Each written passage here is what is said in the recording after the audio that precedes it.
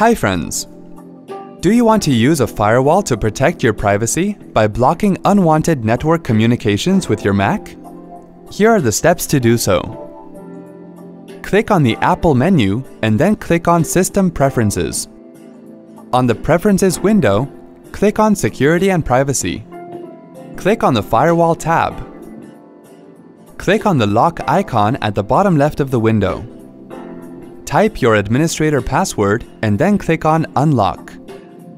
Click Turn on Firewall to turn on firewall protection. To allow only specified apps and services to connect, click Firewall Options. Click the plus button.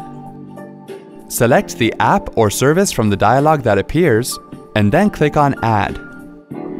To allow only essential apps and services to connect, select the Block All Incoming Connections checkbox.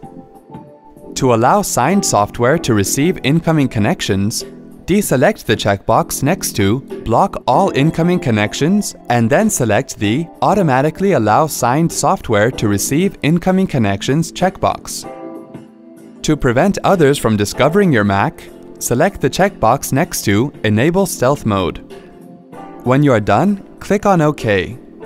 Wasn't that helpful? Thanks for watching.